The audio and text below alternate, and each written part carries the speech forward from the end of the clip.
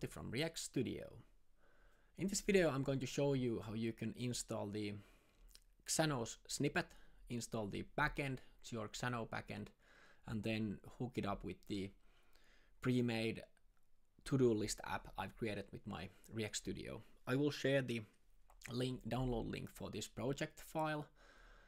It will be added to the YouTube video and the snippet page as well. So just head to the Xano snippets and find our React Studio to-do list example and just install it from there. So the app itself has a Xano backend with a lot of API endpoints, and the project has a login screen, sign up screen, and then to-do list screen and details views and search and stuff like that. So let's first check how the actual app looks. So there's a user, let's see, John, for example, John, and test 1, 2, 3, 4. I'll just log in here, and then the app loads all the to-do lists for John. And there's a search page here where you can easily just search by adding any kind of search term here. Let's see, for example, main. It finds this item here for the as a search result, and then we can go back, and these are the to-do lists here. I can create a new one here. Just first select the theme where the list will belong, and then just add a name for the list. Let's say this is test list. Just create a new one, it will appear here. And here there are no to-do items here. Let's create a new one. There's a validation there, so we can create this test item 1, 2, 3, 1, 2, 3. Click add, and now we have a new to-do item here. I can click it, and then I can change the description, just something. This is the description, and just save. And it uses the API endpoint for saving the description for this selected item. I can add checklist items here. Item 1, add. Item 2, add. And I can check and uncheck them, and these will be reflected back to the backend. I can change the status. It's a component that changes the state. So when I clicked it, now it has a state 2. I can set that this is in progress, and now it's in progress, and it's also saved to the database. I could just close it, and now we have it here. Then we can go back to the lists, and there's already couple lists I've included into the backend. This has 3 to-do items, and one is not started. Let's change so that it's started. In progress, click that, and now we have 2, and one is already done. I can do logout here, and I can do sign up here. If I do sign up, then I have to go to backend and connect this new user we just created to a certain theme, so that user will have a to-do lists. So let's head to the backend. That's the interesting stuff. So this is the database. It has a user table. Obviously, it's 2 users at the moment, Jane and John. And then there's a teams. There are 3 teams at the moment: development, accounting, and board. You can create as many teams as you want. And then there's a team members table, and this contains all the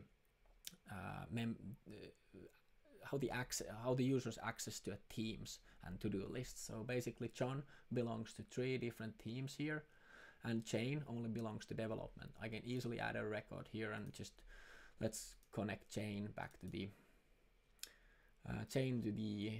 let's say Jane would go to accounting as well. Just have to click it. Let's see if there's some sort of accounting here. Now Jane will see all the to-do lists which belong to accounting team. And finally, we have to-do lists table.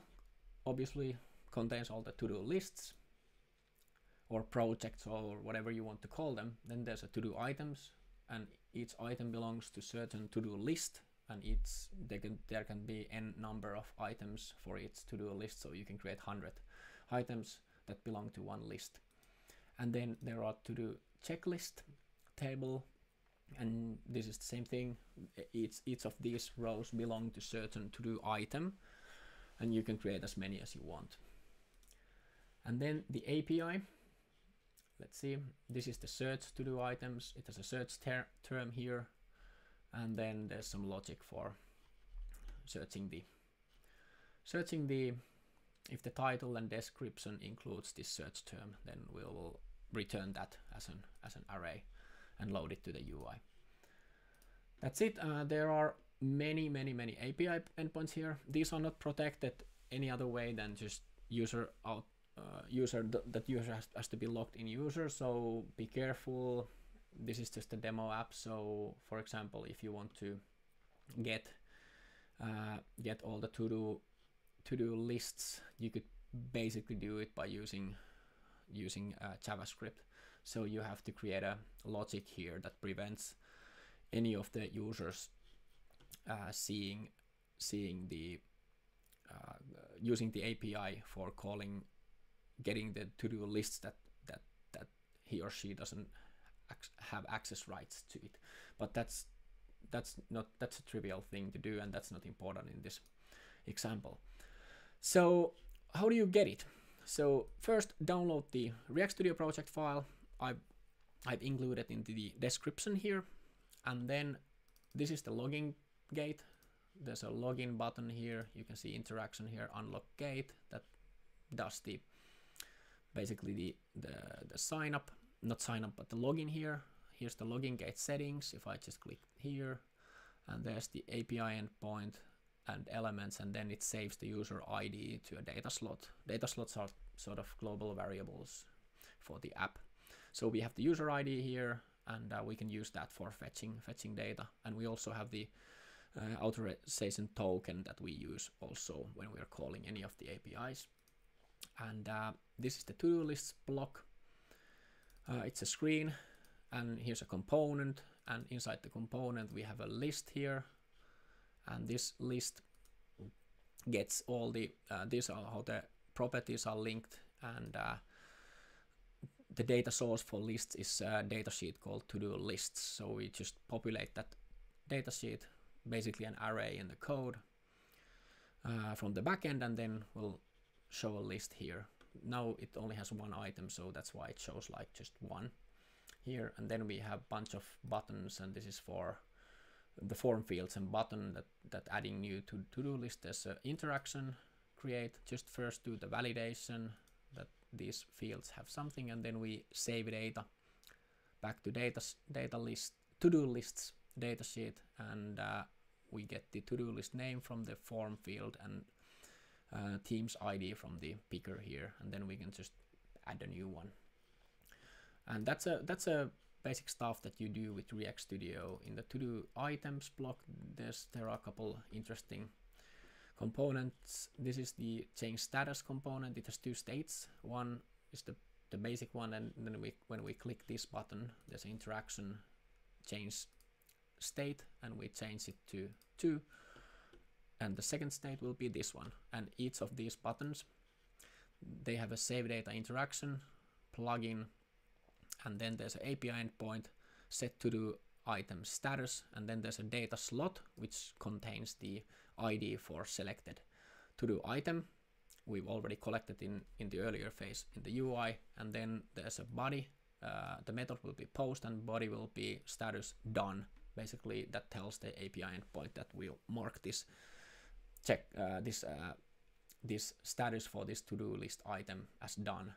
In progress, we have the same thing, but I've done it in different way. We give the status as a variable in the URL here in the endpoint. You can do it. It depends on your API endpoints how do you want to do it. And not started has the same thing. It has a not started here. So that's how the React Studio project is built. But let's go to the data part here. So these are the data slots, and here's the interesting stuff. For example, to-do lists, it's a data sheet, and it will call this API endpoint here. But to get the API endpoint working, you have to connect to Xano first. So you just connect to Xano, click login, and then select the instance and stuff, and then uncheck all the tables. Otherwise, the Studio will import these as a new datasheet. But I've already created those datasheets and hooked them to the API endpoint. So don't just uncheck all here and click OK, and then you're good to go. You have to just select the workspace here, basically the app you've cloned into your own Xano backend. Just click OK and you're good to go. And how you can fetch data is if you go to data plugin settings and select Xano, here's the user login that we use for fetching data. So you have to add here one user that has access rights to data that we can load here in the data sheets when we want to have some data when we are designing the app. It's handy to have some data in the Studio at design time, so we get all the names for the data sheets and the stuff like that. So I've just used the John as an example.com and just add a password and login, and then you are able to download new data. If I reload the data, we'll get all the live data from the server. I will just delete these extra ones I've created because we don't need those when we are designing the actual app. But when we generate the code by clicking open in browser or export React code, then it's hooked to a live data. So we are not using those data sheets, basically that the data in the data sheets we have in the Studio, we already are using the live data from the server. So that's it. That's how you can play around with the React Studio and Xano backend, and hope you enjoyed this. And if you have any questions, just head to the React Studio discussion forum and ask there, or leave us just send us an email or whatever you want to do. But just download the React Studio first from the reactstudio.com, and then clone the Xano backend from the snippet, and then just download the React Studio project file I've created for you, and then just hook it to the backend, and then you're good to go. Thank you, and see you in the next video.